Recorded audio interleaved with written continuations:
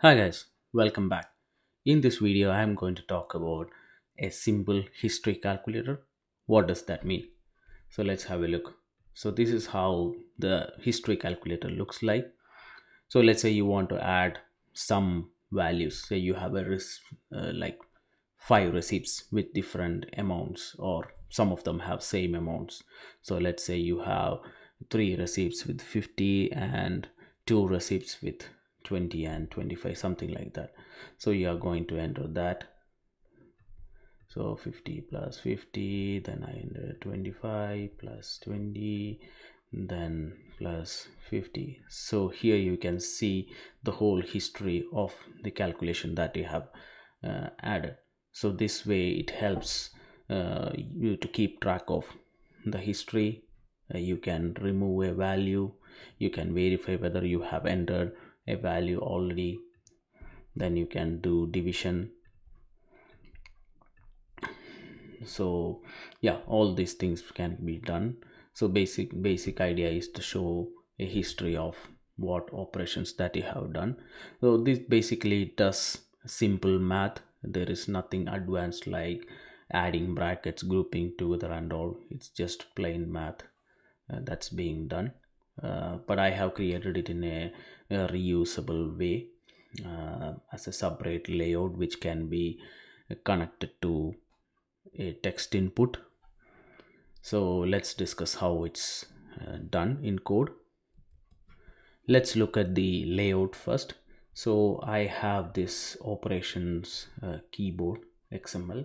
So in this I have the whole this part 4 into 4 matrix is created using a table layout. So you can see that first row is having 7 8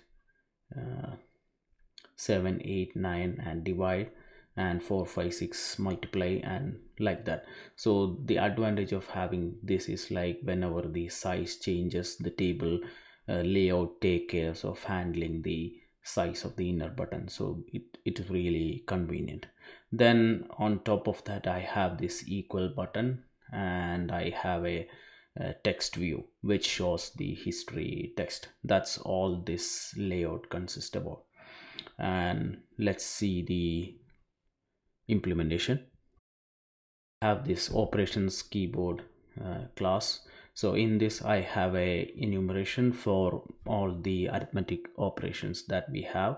So why this is there? Because we have, as you see, like in the UI, you have divide as divide and multiply as cross mark, which is more understandable to the common user rather than putting slash and star, which is the system known symbols. So to manage that I have created this. So for example, if you want to display a multiply or divide, you call this symbol for type, and if you want to add it into an expression, you call the real expression value. So this way you can easily take the respective symbols for your operations, or whether it is a display. So this is just an enumeration which does that.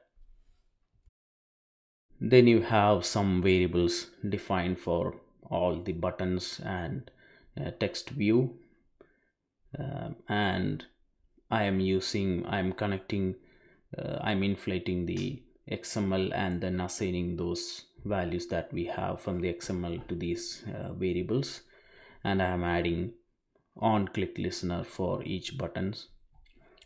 Like when if the buttons are numbers, then I just call one function on tap number button, and if it is backspace, on tap backspace, decimal on tap decimal, and operation like on tap operation button, like if you tap on plus minus divide or multiply, this is being called, and on equals it on tap equals button. Yeah, so then comes something called input connection. So input connection is something like a uh, channel to connect between a class, or like a classes like keyboard or something, with the input method, like for example text input or something like that. So this is to, for example, if the class, if for example, this keyboard needs to read what is there in the text field, or where exactly is the cursor positions and all. So this input connection will help me identifying that. So this is done in such a way that if you have a different text field also, you can just connect this keyboard to that text field through this input connection. So there is a convenience function here. Whenever you create a text field and you want to associate with this keyboard or this keyboard layout, you can connect via this. So pass in the input connection as the current text field. I have a regex. This is basically to have some validation, for example, allowing only arithmetic operations, numbers, etc. And I am allowing 9 digits and 2 digits after decimals. So this is to do all these things. Then I have two expression list. One is the final expression and the display expression. So why I have these two is because one is used for displaying to the user, one is used for real arithmetic operation. So how I do this thing is using character by character collection. So for example, if whenever a user taps any buttons, I take it as one by one character, so that it will be very easy to manage. When user changes a value, user deletes a value, it's really easy to do the operations and stuff like that. So whenever user taps a button, I just insert the value into one of the expression, and whenever user deletes it, remove it, vice versa. So these two are really core part of the calculator. So these guys hold the list of data entered by the user. Now this is like display symbol for decimal. So like the decimal symbol to be displayed, then zero symbol, space. These are like convenience stuff which I have defined. Then these are like two list of symbols. One is display symbols and one is the real arithmetic symbols. These are used for some validations in the operation, so which I will come to later. And is valid regex. So this is to validate the expression, whether it achieves all the conditions that we have made here. Then this is a convenience function to get the last pressed character. Come to the button tab. Let's say this is handling the tap of number. So we get the text from the button, and step one is we have to test whether the value that is entered matches our regex. For example, we only have 2 digits after decimal. What happens if the user enters third one?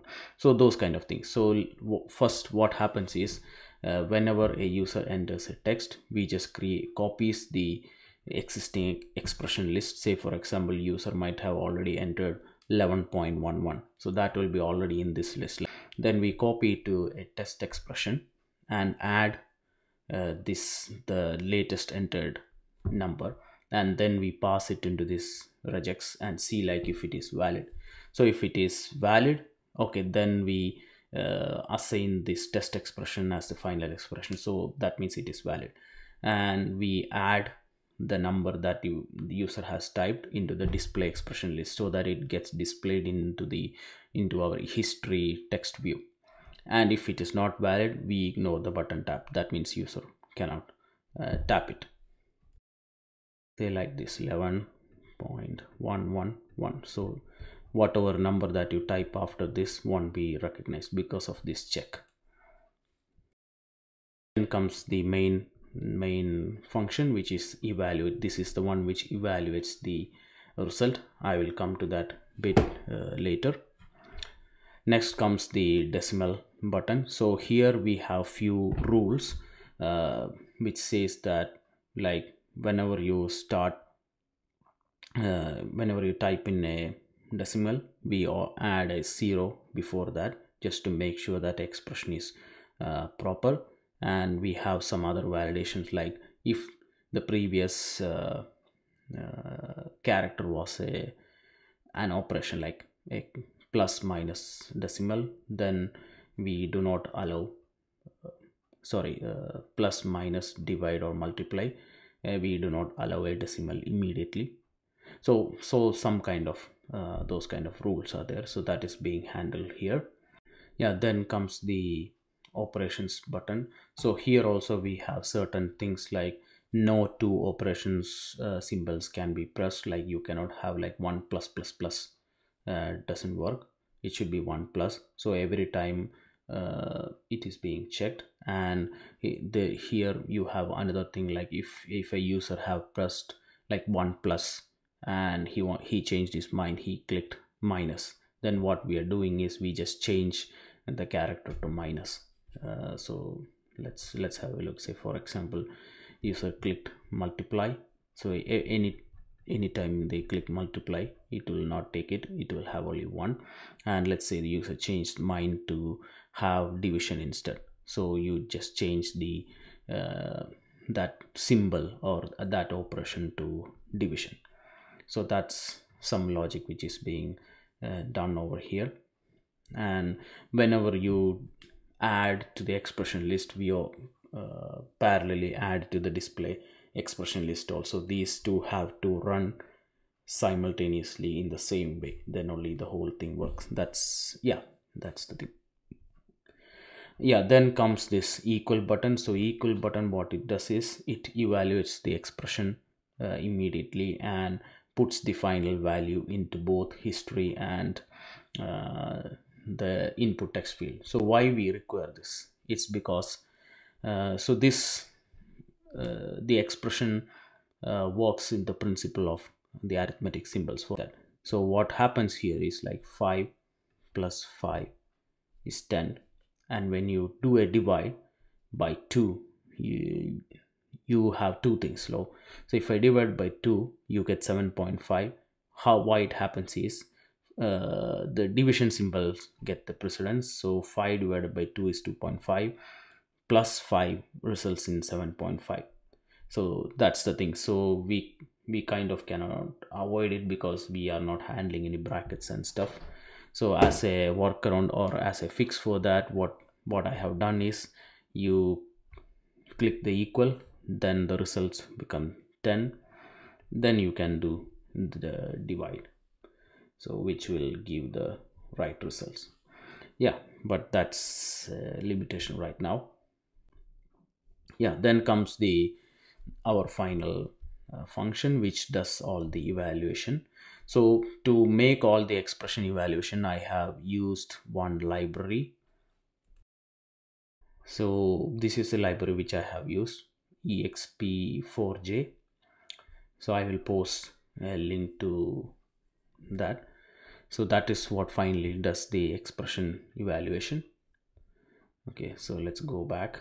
So here what happens is the final expression is being passed over here. So we just check, let's say there are scenarios in which like user can leave the input with a symbol as the last one. For example, like they can leave it like this, but still you see that result is there.